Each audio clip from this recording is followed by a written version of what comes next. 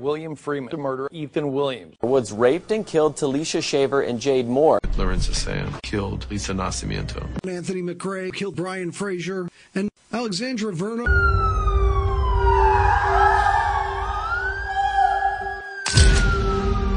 Protocolo padrão. Aceita. Às vezes a morte é a única saída.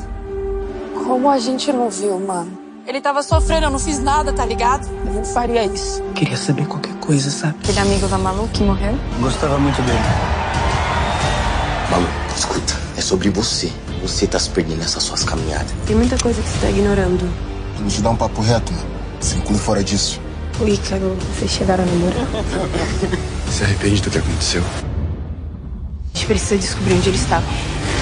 Tá na hora de acabar. Você tá ouvindo? Você acha mesmo que o Ícaro se matou? Ele tá com o celular dele. Nós vamos pegar esse bagulho. Que fez isso, mano? Fala! Promete que vai se cuidar do lado de lá? Prometo.